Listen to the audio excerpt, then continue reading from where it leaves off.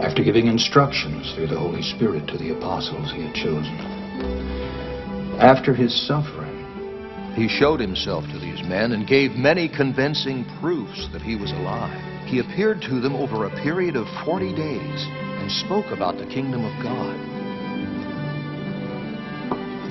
On one occasion, while he was eating with them, he gave them this command: "Do not leave Jerusalem, but wait for the gift my Father promised, which you have heard me speak about. For John baptized with water, but in a few days you will be baptized with the Holy Spirit." So when they met together, they asked him, "Lord, are you at this time going to restore the kingdom to Israel?" He said to them, "It is not for you to know the times or dates the Father has set by his own authority. But you will receive power when the Holy Spirit comes on you. And you will be my witnesses in Jerusalem and in all Judea and Samaria and to the ends of the earth." After he said this, he was taken up before their very eyes.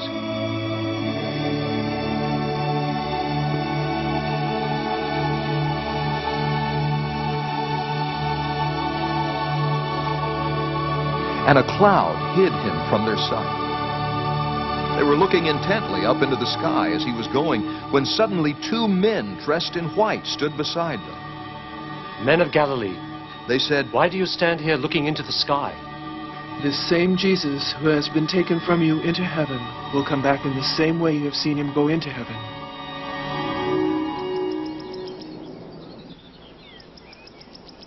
Then they returned to Jerusalem from the hill called the Mount of Olives, a Sabbath day's walk from the city. When they arrived, they went upstairs to the room where they were staying.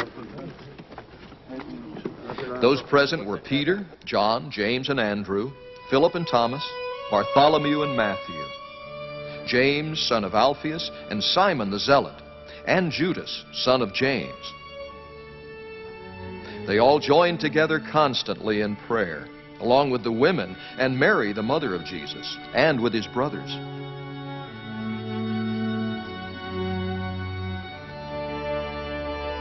In those days, Peter stood up among the believers, a group numbering about 120, and said, "Brothers, the scripture had to be fulfilled, which the Holy Spirit spoke long ago, through the mouth of David, concerning Judas, who served as guide for those who arrested Jesus. He was one of our number and shared in this ministry."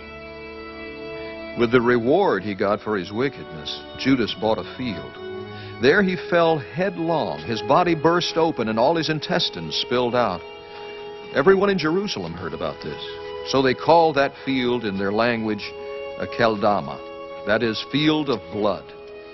"For," said Peter, "it is written in the book of Psalms, may his place be deserted, let there be no one to dwell in it, and may another take his place of leadership.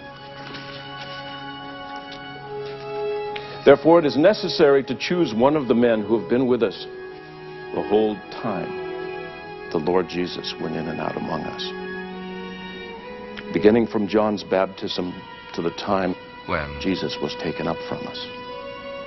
For one of these must become a witness with us of his resurrection." So they proposed 2 men, Joseph, called Barsabbas, also known as Justus, and Matthias.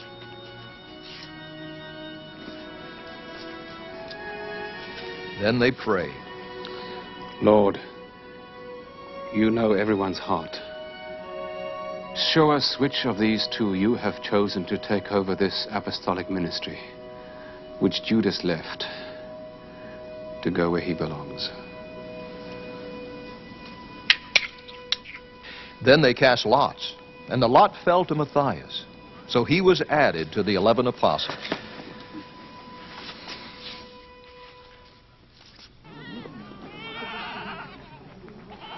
When the day of Pentecost came, they were all together in one place.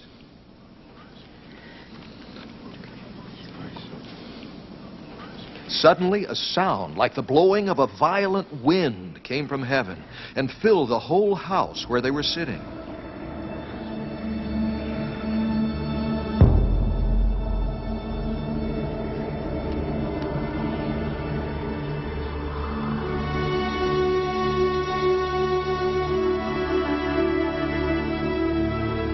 They saw what seemed to be tongues of fire that separated and came to rest on each of them.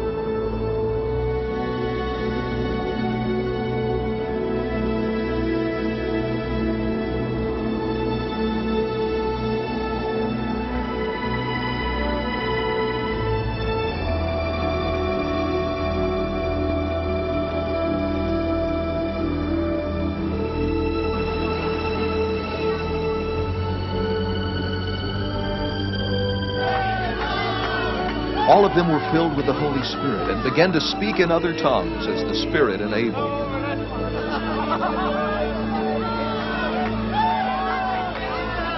Now there were staying in Jerusalem God-fearing Jews from every nation under heaven. When they heard this sound, a crowd came together in bewilderment, because each one heard them speaking in his own language. Utterly amazed, they asked, "Are not all these men who are speaking Galileans? Then how is it that each of us hears them in his own native language? Parthians, Medes, and Elamites, residents of Mesopotamia, Judea and Cappadocia, Pontus and Asia, Phrygia and Pamphylia, Egypt and the parts of Libya near Cyrene, Visitors from Rome, both Jews and converts to Judaism, Cretans and Arabs. We hear them declaring the wonders of God in our own tongues." Amazed and perplexed, they asked one another, "What does this mean?" Some, however, made fun of them and said, "They have had too much wine."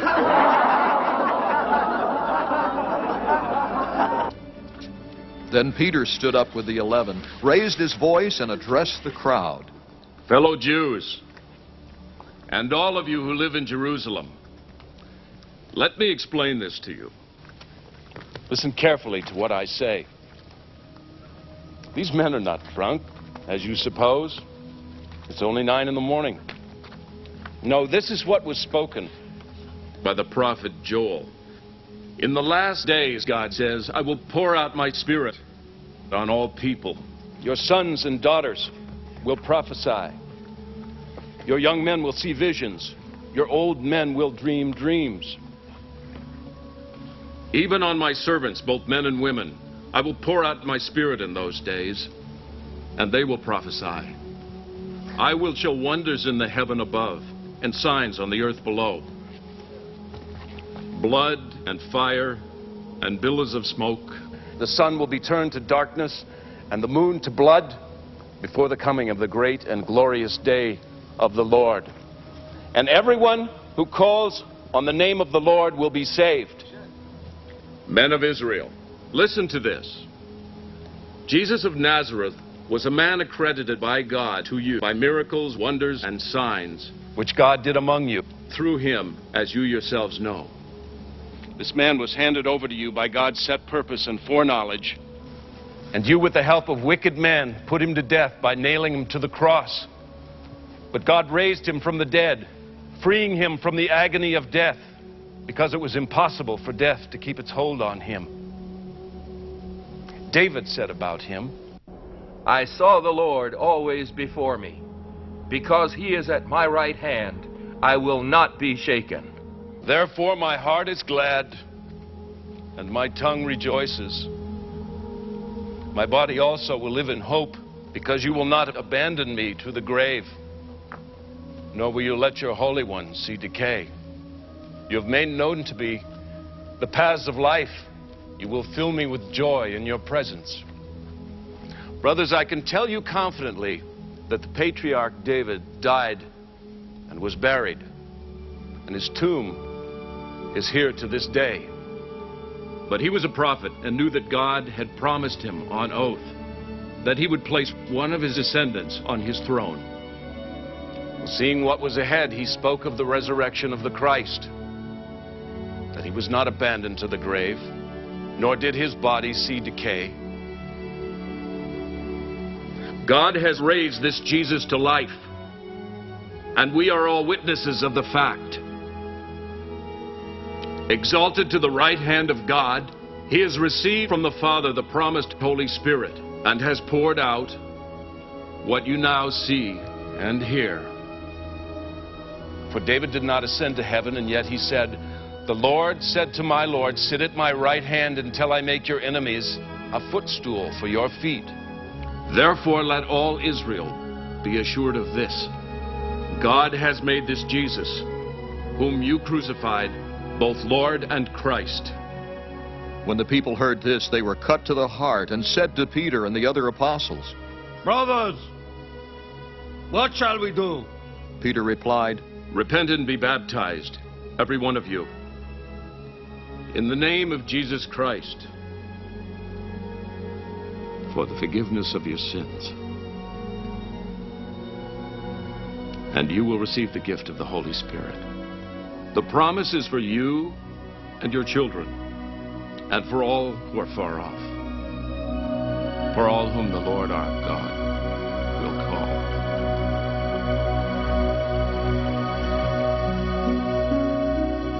With many other words he warned them, and he pleaded with them, "Save yourselves from this corrupt generation."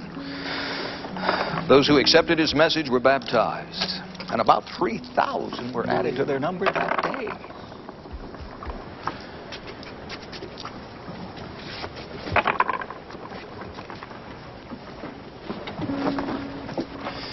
They devoted themselves to the apostles' teaching and to the fellowship, to the breaking of bread and to prayer. Everyone was filled with awe, and many wonders and miraculous signs were done by the apostles. All the believers were together and had everything in common. Selling their possessions and goods, they gave to anyone as he had need. Every day they continued to meet together in the temple courts. They broke bread in their homes and ate together with glad and sincere hearts, praising God and enjoying the favor of all the people. And the Lord added to their number daily those who were being saved. One day, Peter and John were going up to the temple at the time of